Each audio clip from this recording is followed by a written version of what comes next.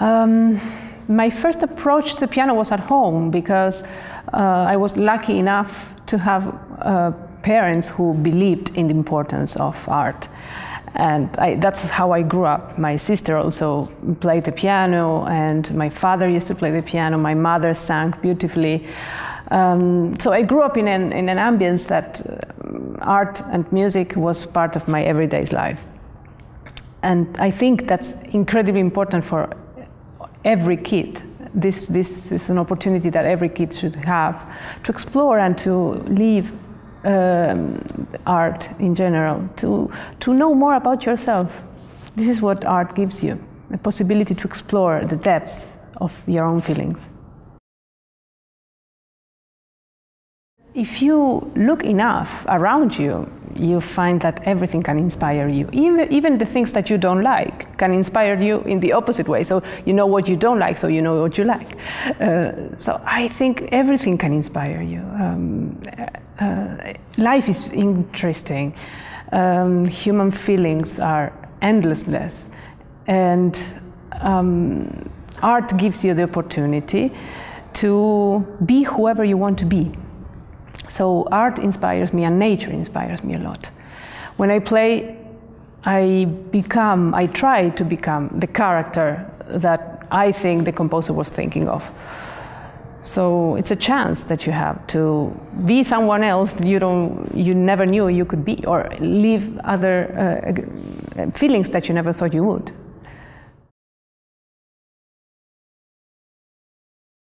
Well, it's hard to choose one, but Beethoven for sure I would like to meet, and I would love to ask him another concerto. He might not have been maybe very friendly, but I think he was a wonderful character, full of energy and life, and he was a hero. He knew how to fight against difficulties, so I love that character a lot. And I would have loved to listen how Chopin played the piano, because that's a mystery. Nobody knows, and everyone believes they know how Chopin used to play, but we don't. And I think he was an incredible innovator. And when he played, he created a universe in itself. So I was very curious to know how he played, actually.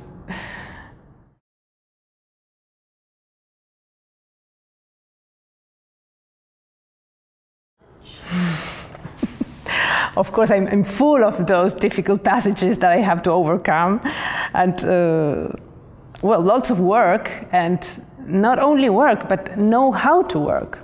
That's the most important thing, because you can spend hours working in the wrong way and nothing comes out. So how to be effective, this is something that you learn in time. So have your mind clear, know the objective, and think musically what you want to achieve, not mechanically. So that's always something that we shouldn't forget.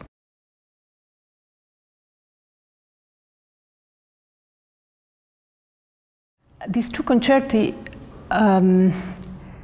bring me to a space where I can explore two different sides of what I love very much about in life, which is poetry and painting. I think Schumann was a poet and Mendelssohn was a painter. And they both have this kind of approach towards their compositions. A poet is someone who is always seeking inside of himself, and Schumann does that a lot. Even though this concerto might have been thought as a piece to show off, because he never composed for the piano and orchestra. Someone suggested that he should compose something for piano and orchestra.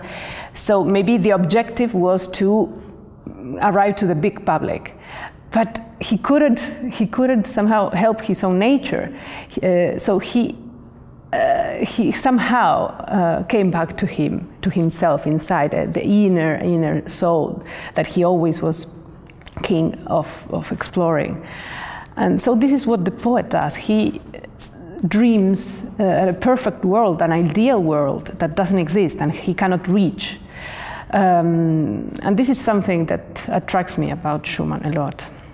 And he's not afraid of showing fragility.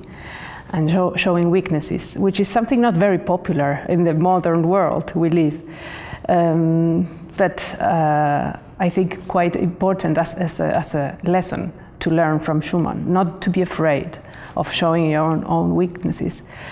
And Mendelssohn has another approach, I think a bit more of an observer. He's always elegant, he's always the chevalier in his horse with elegancy and noblesse. And this is something that, yeah, I can see all over Mendelssohn's music.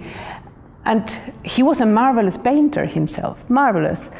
And I think he had a kind of approach, this kind of approach to composing. So he described scenes or landscapes. And in this particular piece, he wants everyone to be smiling in a way. And I love playing this piece. It's really a celebration of life.